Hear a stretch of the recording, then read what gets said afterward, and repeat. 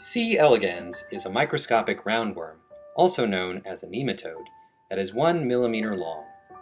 These nematodes are usually found in temperate soil environments worldwide.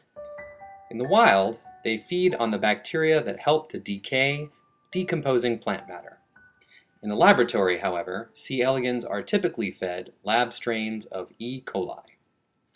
C. elegans are transparent, thus facilitating the study of the cellular differentiation and developmental fate of each of its cells. There are two forms, hermaphrodites and males. Hermaphrodites have 959 somatic cells, while males have 1,031.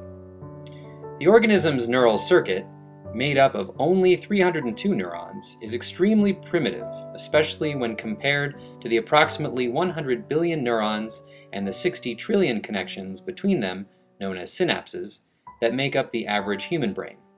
However, as a result of its simplicity, transparent nature, and the well-characterized cell lineages, the entire pattern of neuron connections, or connectome, of the C. elegans has been mapped.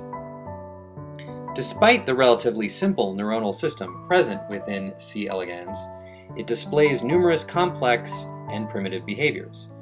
Primitive behaviors include feeding, locomotion, and reproduction.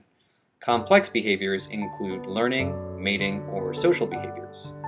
Researchers study behavior of these worms by observing how they are attracted to food and chemicals. Ultimately, behaviors reflect the activity of the nervous system.